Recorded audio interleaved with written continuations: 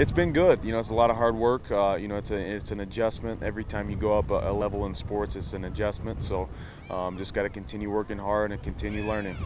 I'm playing 4-3. Well, it's more like like the Seahawks defense. So, but I'm used to it because I played back in college. So it's something more familiar to me, and it gives me a different mindset to go out there, even play something a little bit different, but the same as what I've been playing in college. It's been good. You know, getting your rookie feel out there, but you know, we're just getting started, getting ready for a big season. It's a little bit different than West Texas, but it's a starting point for sure.